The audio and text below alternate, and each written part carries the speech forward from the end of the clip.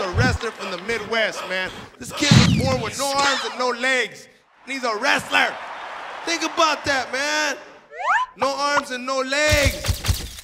I had no arms and no legs. I don't know if that's what I would take up, you know what I mean? And this guy, he wins, man. He wins. Every day he gets up and he says, fucking, let's wrestle! And he wins. I mean, this guy really dominates, you know? I said, wow, whenever he's on TV wrestling, I have my kids sit down and watch, you know? Like, look at that. Huh? Oh, I'm too tired to train. My feet hurt. You think his feet hurt, fucker? And you can't help but feel inspired by this, you know? But then I thought about the kids that lose to him. That must be a shitty drive home with their dad, you know what I mean?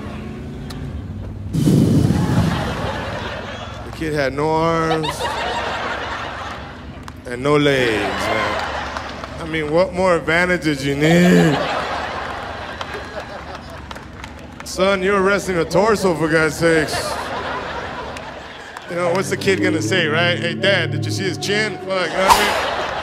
Hey, you guys, my name's Willie Barcena. Thank you very much.